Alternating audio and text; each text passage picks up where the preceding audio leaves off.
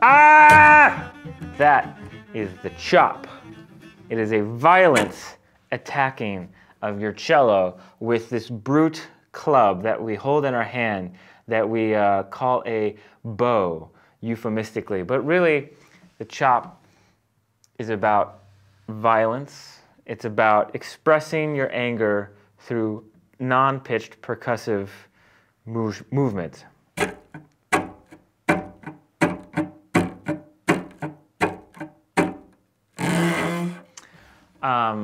That's one approach to the chop. The other approach to the chop is a finesse, sophisticated physical movement that allows you to activate a range of textures in your percussive and chordal plane.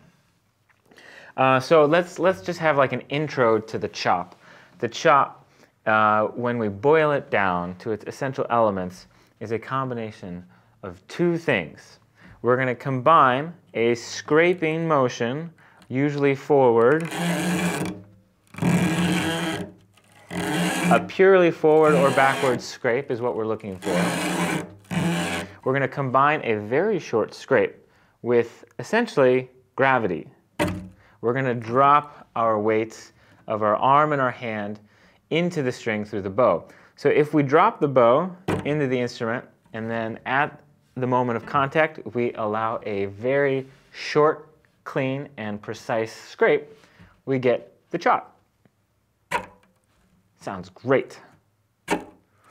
And so the chop is going to be kind of like a guitarist, if they like strum their strings muted, it's a similar sound. And in fact, this word and this technique has its origins in mandolin playing in a bluegrass band.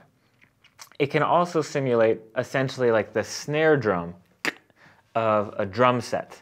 And so because it's simulating a snare drum or a guitar or mandolin muted strum, the chop is almost always going to be on the backbeat. And so we want to set up some patterns that allow us to use the chop on the backbeat. So our first pattern is going to be note, chop, note, chop. I want you to say that with me. Note, chop, note, chop. That sounds like this. Note, chop, note, chop. The things to keep in mind is that your note is a horizontal motion, but your chop is a forward motion. This is kind of new in our coordination as cellists with if you only have like a purely classical background. And so I want to say that if you have a little bit of horizontal motion in your chop, you will likely get a crunch, much like the one I just demonstrated. A crunch is cool, but it is not a chop. So make sure that as you coordinate, you get horizontal motion and then purely forward motion for the chop. The other thing is that I'm going to be dampening the string with my left hand to really ensure that I get a non-pitched percussive sound with the bow. With that in mind, let's try our first pattern again. Note, chop, note, chop.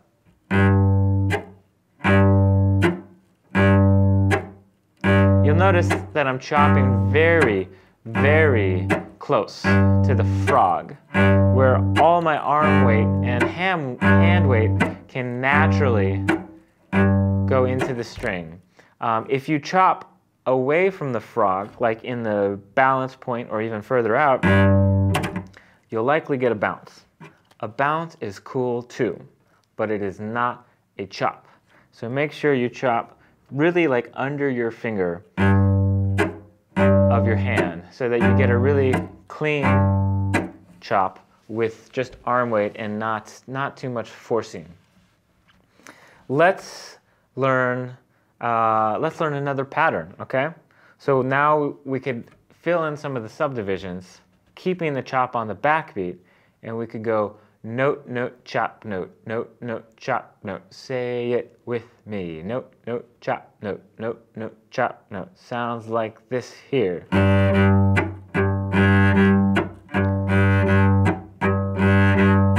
Don't try it yet though, because there's one more thing I want you to verbalize. I want you to verbalize the bowing direction. So we're going to say down, up, chop, up, down, up, chop, up, down, up, chop, up, down, up, chop, up. You can even air bow it. And the reason this is hard for some at first is because after the chop, we're going to have an up bow. And that's really important to remember so that we stay on the grid. We want to have a constant grid of down-up motions. And that'll look like this. Down, up, chop, up, down, up, chop, up, down, up, chop.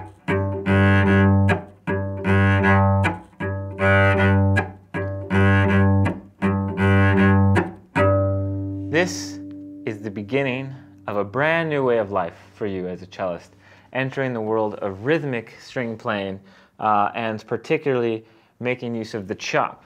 If you want to learn more about the chop, you got to come to ArtistWorks.com and check out all of our great lessons and check out our chopping etudes from the Contemporary Cello Etudes book, because it's a whole world to dive into, and hopefully this introduction will get you started.